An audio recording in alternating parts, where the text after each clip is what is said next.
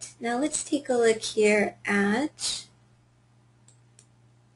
our next type of object, and that is our topic objects.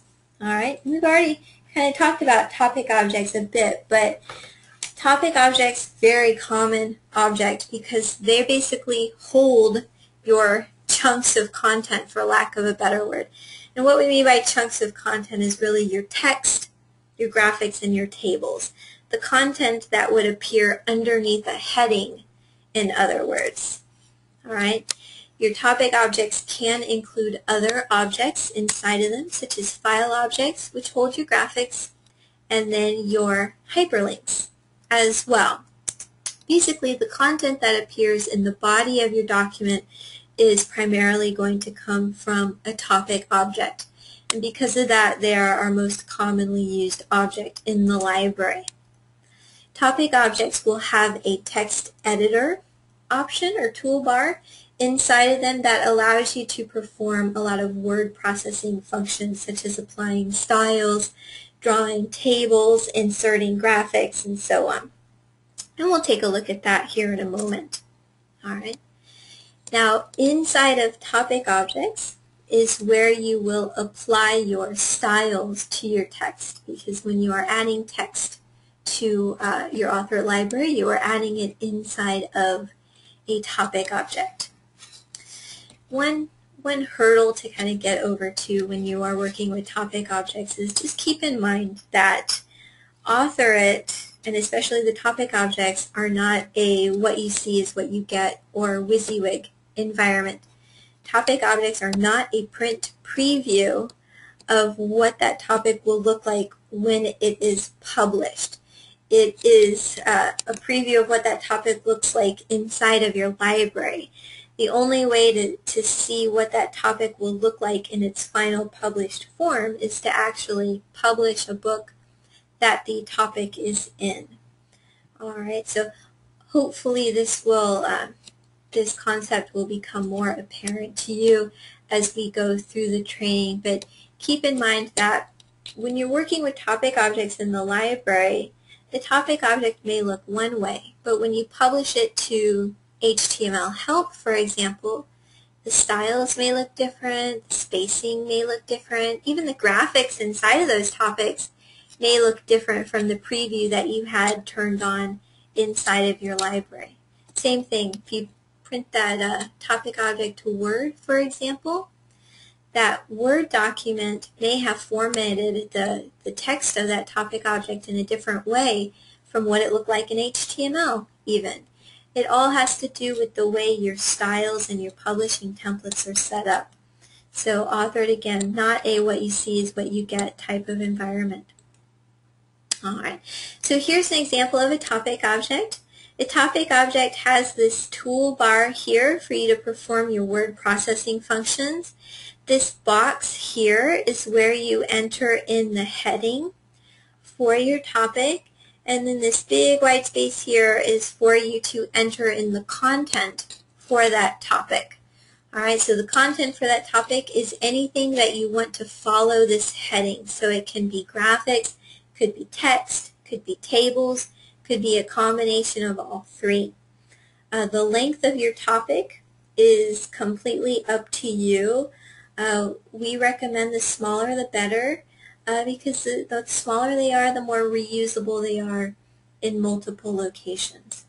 All right, it's the difference between having a topic with 1 to 2 paragraphs versus a topic that when published goes on for pages and pages and pages. All right, the best practice is really, if you have a heading, make a new topic object. So anytime you encounter a heading, if you catch yourself trying to put in a heading and then applying a heading style to it, even a subheading style, that may be your cue to create a new topic object in that scenario, okay, instead of creating lengthy topic objects in AuthorIt.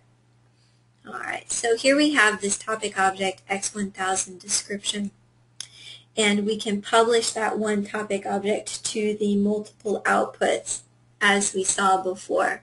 So let's take a closer look at our topic objects. Okay. Topic objects are these little piece of paper icon objects here. You are going to have quite a few of them in your library over time, as they are those most commonly used objects. Alright, now to create a topic object, you can do so from two different places. From the author ribbon, you can go to Topic, select your template. Let's give it a name here.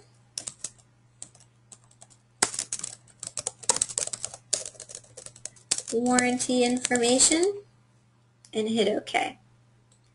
That's one way to create a topic. Another way to create a topic is from inside of a book.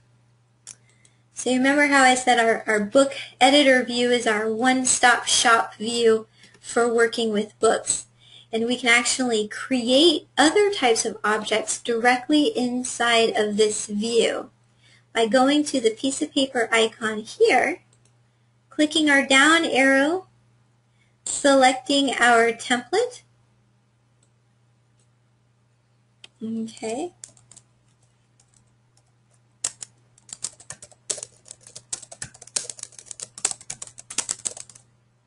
And putting in a heading or description. Let's go ahead and save that. Alright. Now that topic object was created underneath whatever object we had highlighted on the left-hand side. So right now we have this object X1000 product info selected. So that means if I go to create another topic object, it will be created underneath that one. But I can use my sequence and hierarchy arrows to change that if I'd like to.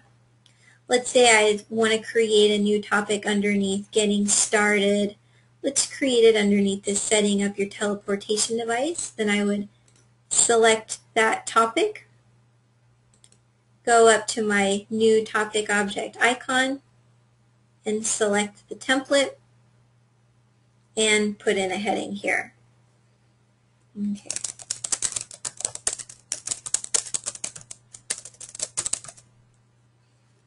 Alright, now another way to save the book is to select this little disk icon here. So there's multiple ways to save. We've got a save all up here. We've got a save book here. You can also hit Control S if you want to.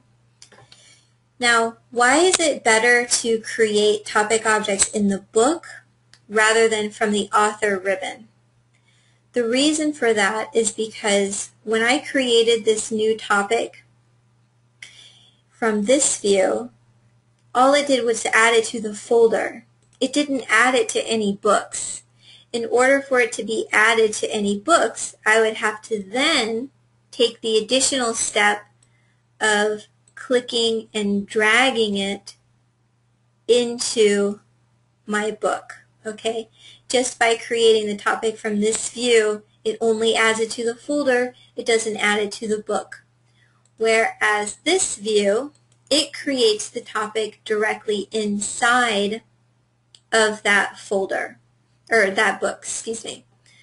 Alright, so very important distinction here. If you're just creating topics from the author ribbon, it's only adding it to the folder. You have to remember to then add it to your book by clicking and dragging. Okay, so there's a possibility of human error there.